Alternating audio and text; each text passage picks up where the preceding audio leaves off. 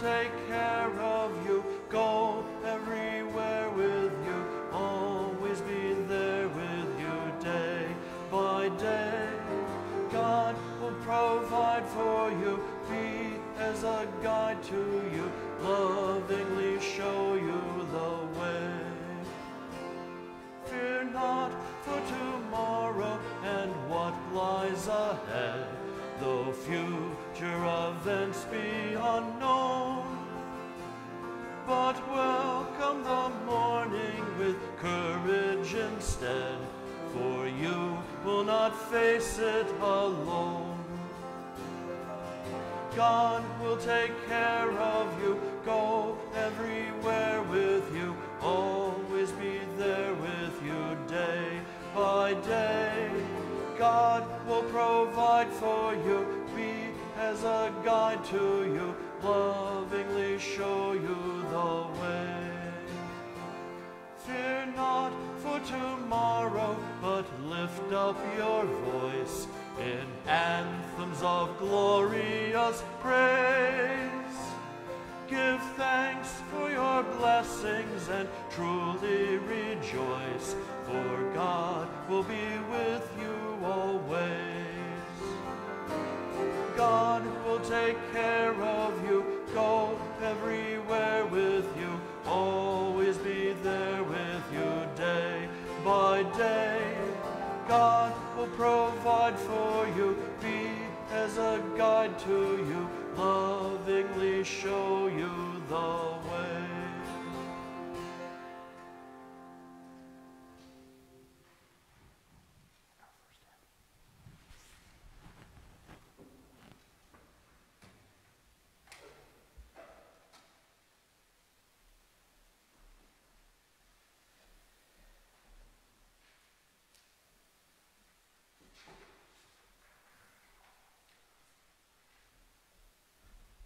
The Lord be with you.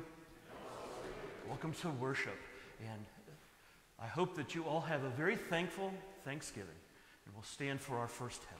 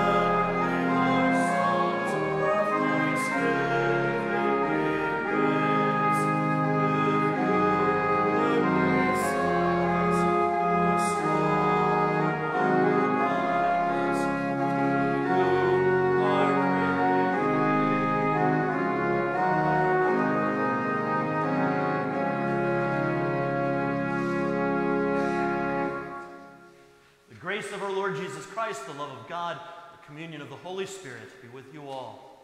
And also with you. Let us pray. Almighty God, our Father, your generous goodness comes to us new every day. By the work of your Spirit, lead us to acknowledge your goodness, give thanks for your benefits, and serve you in willing obedience. Through your Son, Jesus Christ our Lord. Amen.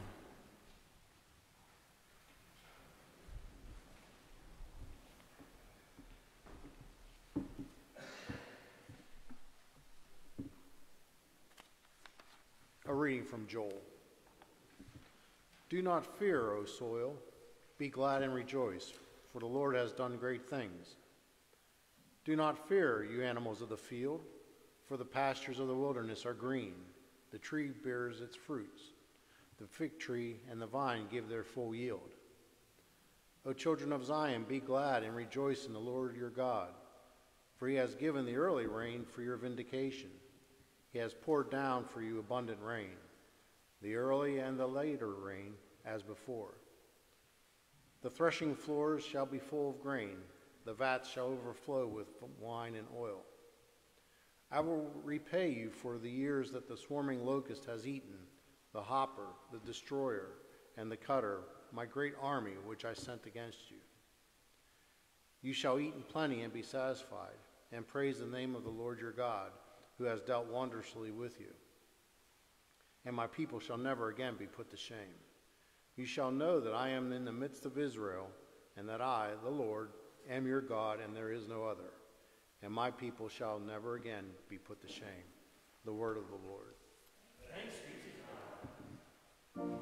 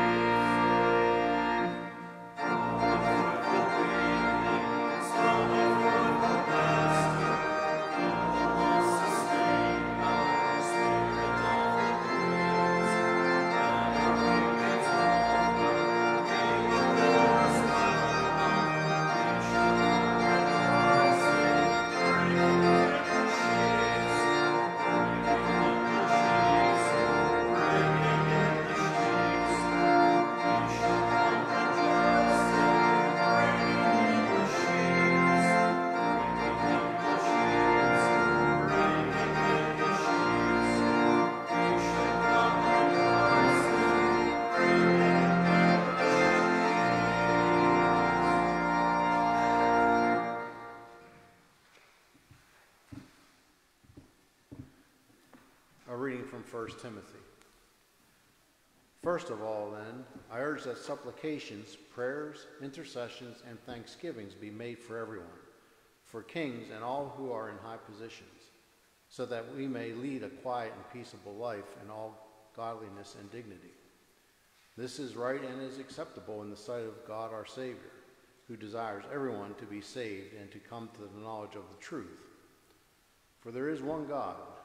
There is also one mediator between God and humankind, Christ Jesus, himself human, who gave himself a ransom for all. and this was attested at the right time. For this I was appointed a herald and an apostle. I am telling the truth, I am not lying, a teacher of the Gentiles in faith and truth. The word of the Lord. Thanks be to God.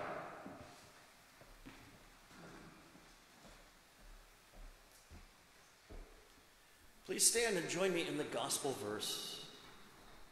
Hallelujah. God is able to provide you with every blessing in abundance, so that you may always have enough of everything, and may provide in abundance for every good work. Hallelujah.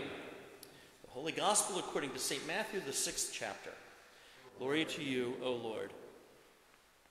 Jesus said, "Therefore I tell you, do not worry about your life, what you will eat or what you will drink, or about your body, what you will wear. Is not life more than food, and the body more than clothing?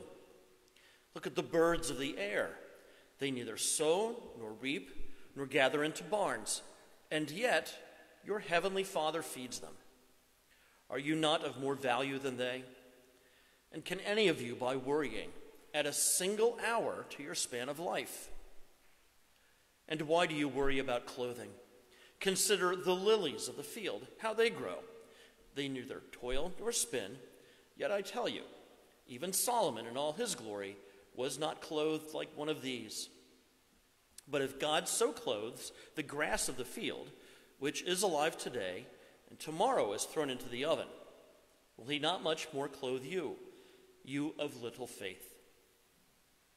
Therefore, do not worry, saying, what will we eat, or what will we drink, or what will we wear?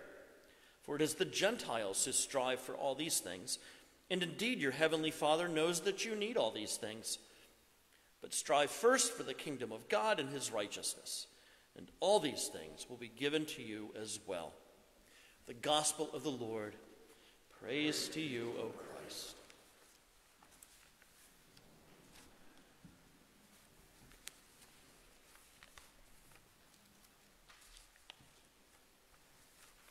In the name of God, the Father, Son, and Holy Spirit. Amen. In this teaching, Jesus repeats one word over and over again. You know what that word is? Worry. Yep, worry. Therefore, I tell you, do not worry about your life, what you'll eat or drink, about your body, what you're going to wear. And can any of you, by worrying, add a single hour to your span of life? And why do you worry about clothes?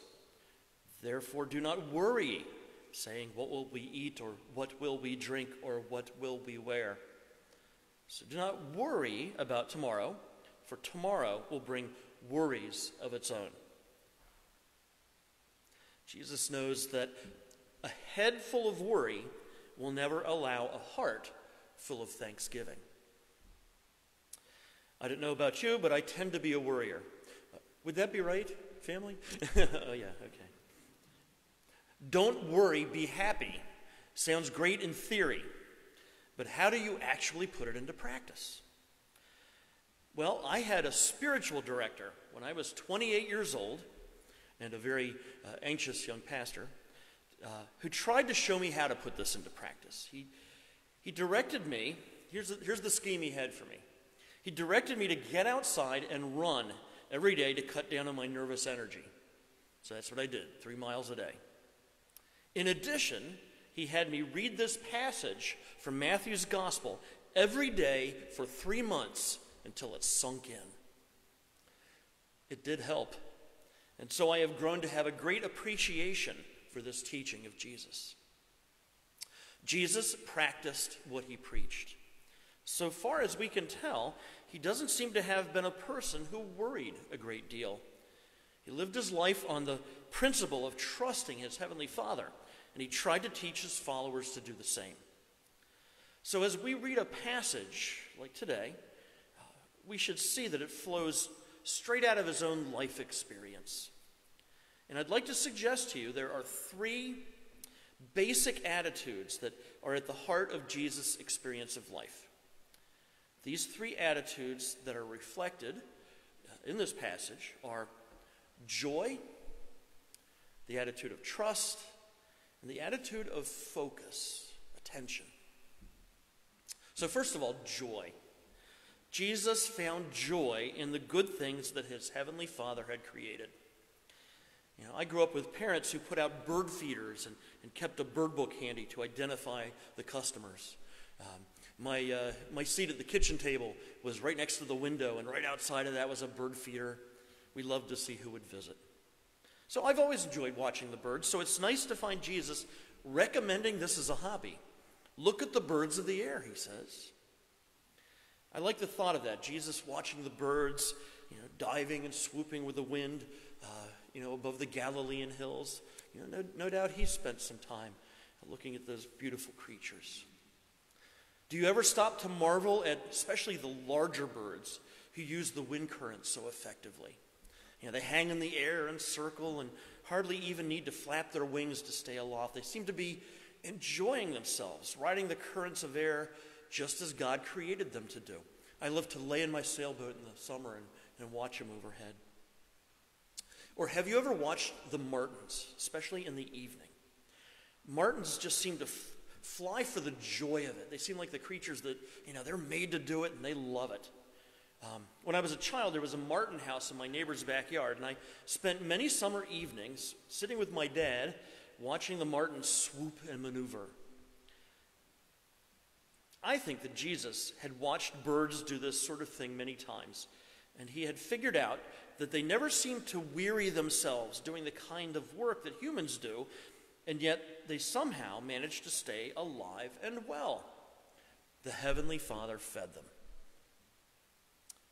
So that's one example he gives of why we needn't worry. The Father feeds.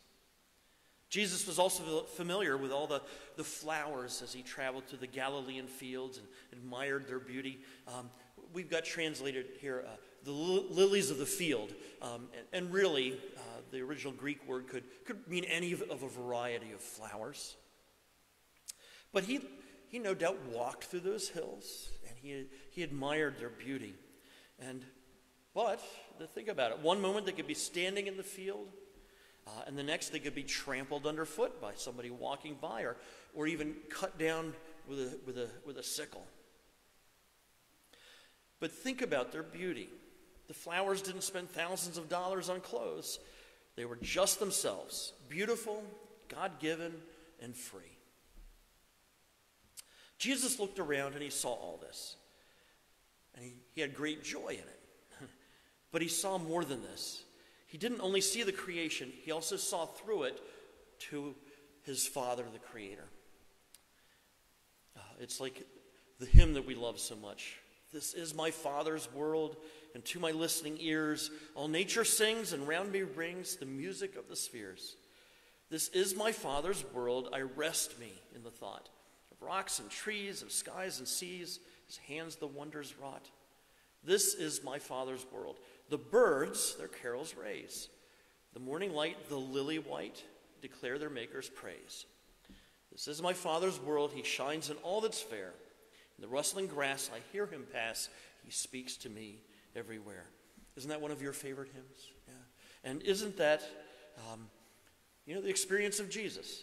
Jesus lived a life of joy because he not only enjoyed the creation around him, he also received it as a gift from the Father, the Creator of all. And none of this was about ownership either. Jesus didn't have to own the birds in order to enjoy watching them, and he didn't have to own a field in order to enjoy the beauty of its flowers. He could simply receive it all as a free gift from his Father.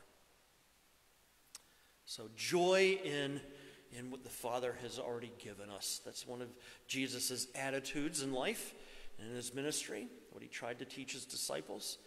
And this leads us to a second attitude that is the heart of Jesus' experience of life. The attitude of trust in his heavenly Father. I was blessed with a father who was a good provider. First as an army sergeant and then a civil servant. My mother was also attentive to taking care of my two older sisters and I. She prepared all of our meals and spent a lot of time at the sewing machine making clothes, especially for my sisters. We didn't live in a big house or have a lot of things, but I don't ever remember worrying about not having food to eat or clothes to wear. Now, of course, I might be prone to coveting, what some other kid in the neighborhood had that I couldn't get, but we always had what we needed. And we knew that our parents loved us and we would always be secure. We knew that they would make sure we had the necessities of life.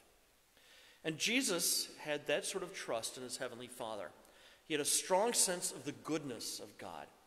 To him, the goodness of the created world was a sign of the goodness of the one who made it. And his teaching grew out of his own experience.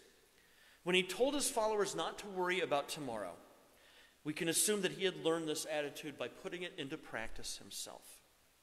He knew from his own experience that the creator of all this beauty was a loving and dependable Father. And because of this relationship with his Father, Jesus was able to break free from, the tyranny of worry that often grips people and focus his life on the things that really mattered. There's an old saying that energy flows where attention goes, and he knew where to put his attention. So, even though Jesus seems to have known all along that a cross was ahead for him, we don't get the sense that he was always looking ahead anxiously, worrying about what was coming next. Rather, he seems to have been able to live in the present moment, giving attention to the people with him, celebrating the goodness of God in the here and now. And he wanted his followers to do the same. It's important to recognize that when Jesus tells us not to worry about food and drink and clothing, he's not saying that these things don't matter. He doesn't mean that, we should live an ascetic lifestyle like a monk or something, eating and drinking as little as possible and, wearing ragged clothes. No, Jesus himself enjoyed the good things of life, and he wasn't telling us that they aren't important. Rather, he was telling us that we are the children of a loving Father who wants to give good gifts to his children. We can trust our Father to provide for us just as he provides for the rest of creation. It also means that we shouldn't plant seeds and reap a harvest, or think that we shouldn't work at, weaving and spinning to make clothes, or, of course, we shouldn't work at our own jobs and earn money to pay for those things. Rather, we should do these things with joy, because God is not a mean tyrant who is out to get us and make life difficult for us, but our loving Father who wants to take care of us and give us the fruits of the earth as a gift. So, Jesus would counsel us to get close to the creation and learn to take joy in all that God has made there. And he would counsel us to learn to know and trust God as our heavenly Father. The more we cultivate our relationship with the Father, the easier it will be for us to live our lives on the basis of simple trust in him. So joy and trust, both attitudes that Jesus showed in his life and tried to teach his disciples. And finally, Jesus would counsel us to choose our focus wisely. What are we going to pay attention to? At the end of today's gospel, he says, "But strive first for the kingdom of God and his righteousness, and all these things will be given to you as well." So this is the heart of it all. The reason Jesus was able to live in joyful trust in his heavenly Father was that he had made his heavenly Father's priorities his own. He challenges us to do the same. Seek first the kingdom of God. Make it the number one value in your life, and God will respond by providing for you what you need to live. And what is the kingdom of God? The kingdom of God means God's power and love at work through Jesus to heal the world and restore it to his original intention and plan. In other words, Jesus setting things right. And he does that through us.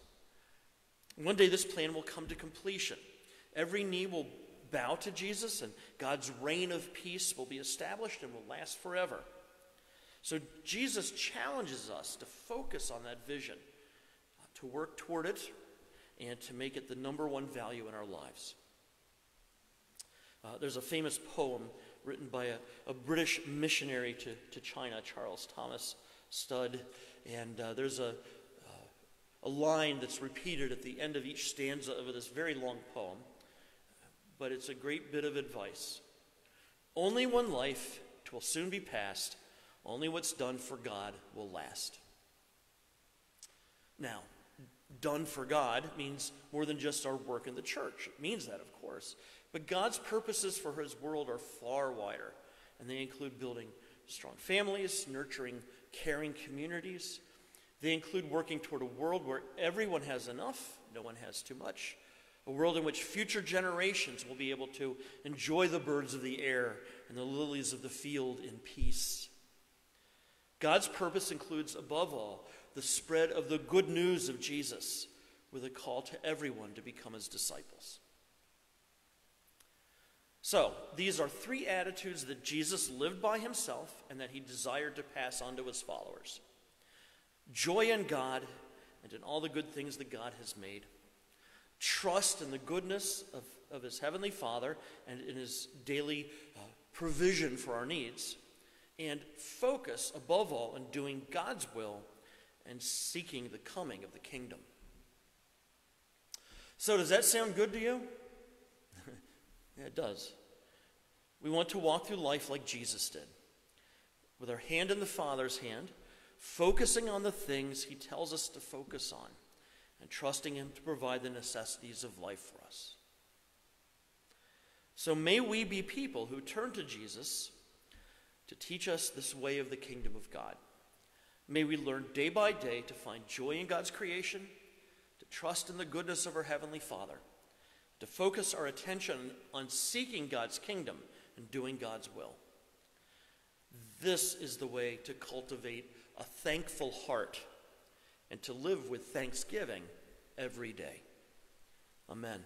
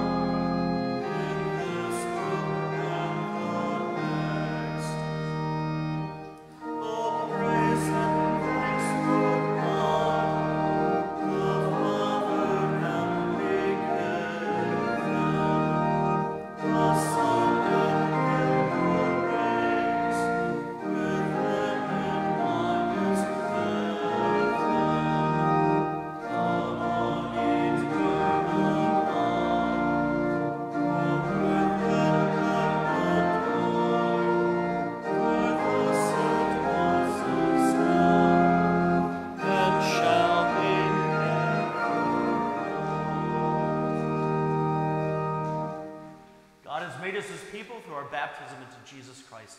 Living together in trust and hope, we confess the faith. I believe in God, the Father Almighty, creator of heaven and earth. I believe in Jesus Christ, his only Son, our Lord. He was conceived by the power of the Holy Spirit and born of the Virgin Mary. He suffered under Pontius Pilate, was crucified, died, and was buried. He descended into hell. On the third day, he rose again. He ascended into heaven and is seated at the right hand of the Father. He will come again to judge the living and the dead. I believe in the Holy Spirit, the Holy Catholic Church, communion of saints, the forgiveness of sins, the resurrection of the body, the life everlasting. Amen. In communion with all the saints, let us pray to God who is our eternal home.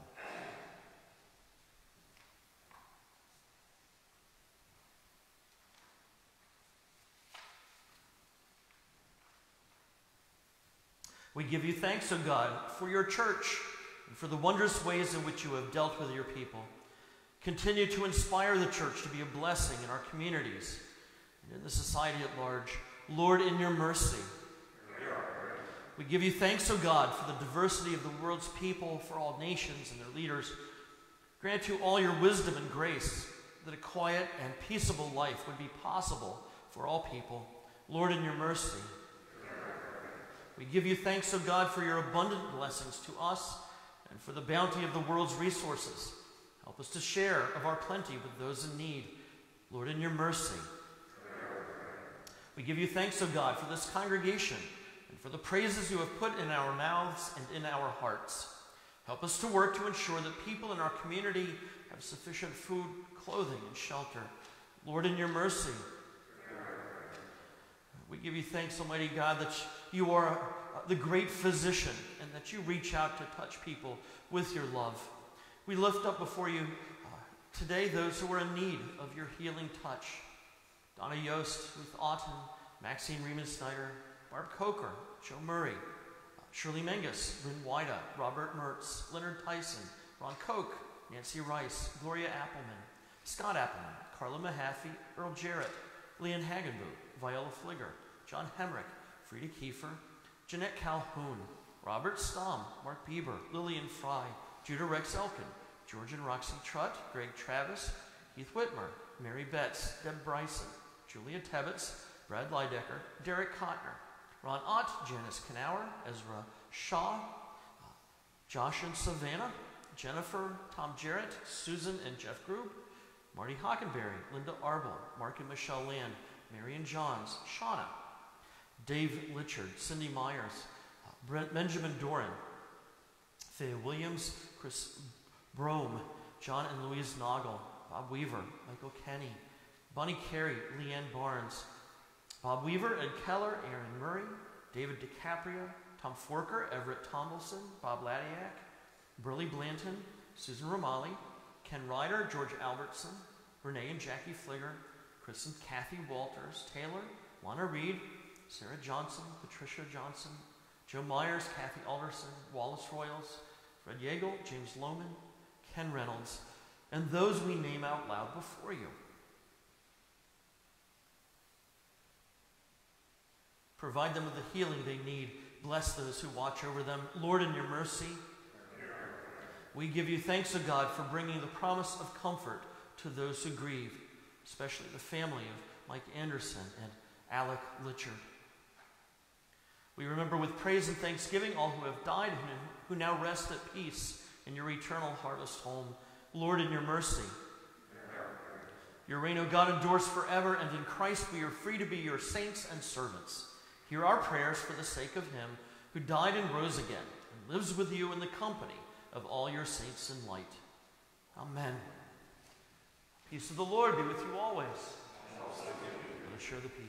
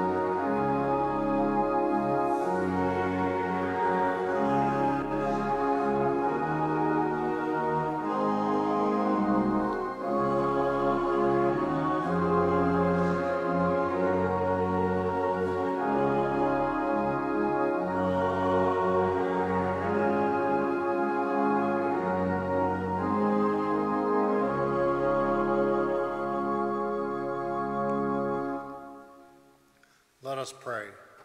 Blessed are you, O Lord our God, maker of all things. Through your goodness you have blessed us with these gifts. With them we offer ourselves to your service and dedicate our lives to the care and redemption of all that you have given. For to him who gave himself for us, Jesus Christ our Lord. Amen.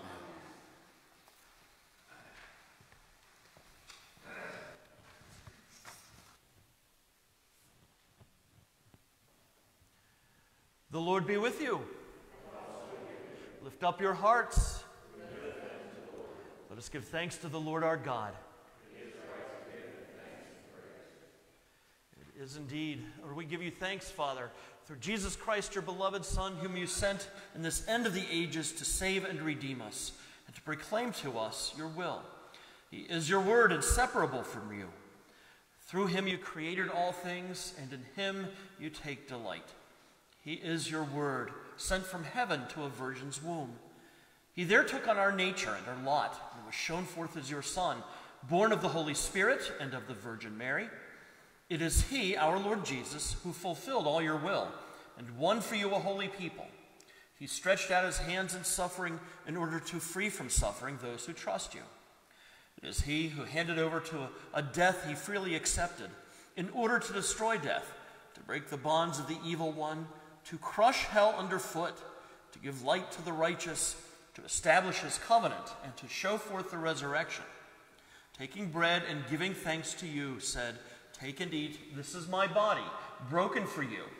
Do this for the remembrance of me."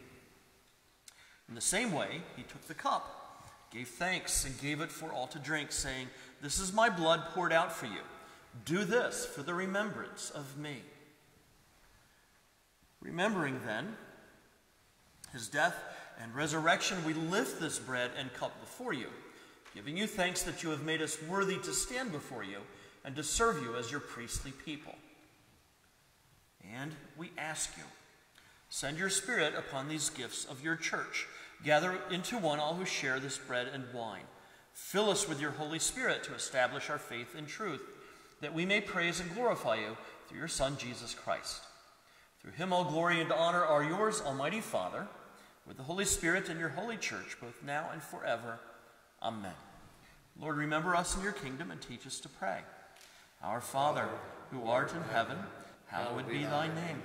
Thy kingdom come, thy will be done, on earth as it is in heaven. Give us this day our daily bread, and forgive us our trespasses, as we forgive those who trespass against us. And lead us not to temptation, but deliver us from evil. For thine is the kingdom, and the power, and the glory, forever and ever. Amen. Behold, the Lamb of God, who takes away the sins of the world. Happy are those who are called to his supper. Thanks be to God. You may be seated. Christ given to you.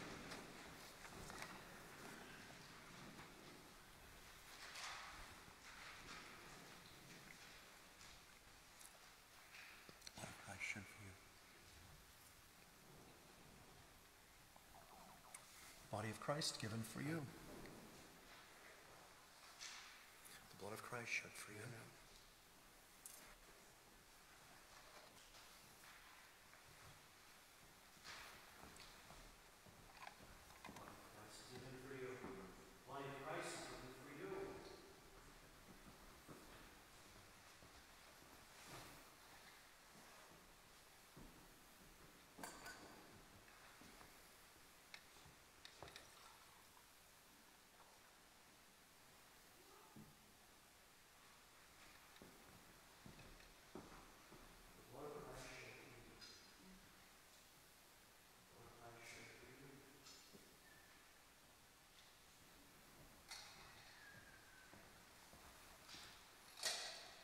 Come to the table, for all is ready, the gifts of God for the people of God.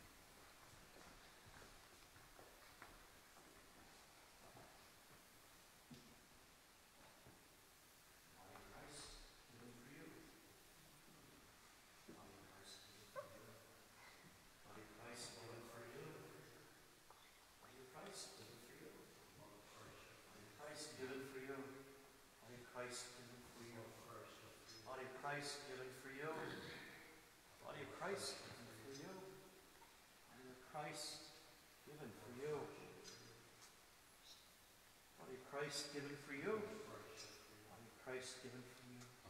Jesus loves you. Christ loves you. Amen. Body of Christ given for you. Body of Christ given for you. Body of Christ given for you. Body of Christ given for you. Body of Christ given for you. The body of Christ given for you. Amen. The blood of Christ for you. The blood of Christ for you. The blood of Christ. The blood of Christ for you. The blood of Christ for you. The blood of Christ for you. May the body and blood of our Lord Jesus Christ strengthen you, keep you in his grace. Amen.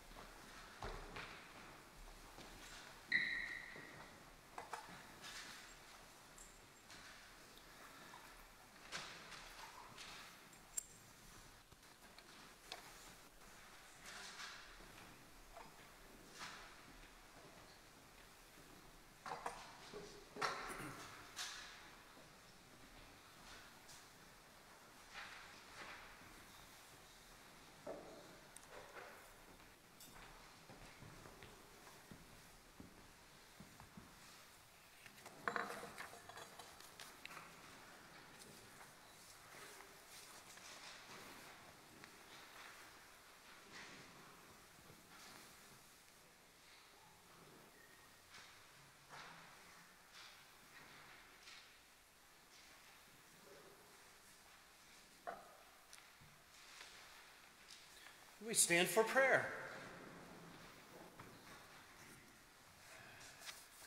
Let us pray. Almighty God, you provide the true bread from heaven, your Son, Jesus Christ our Lord.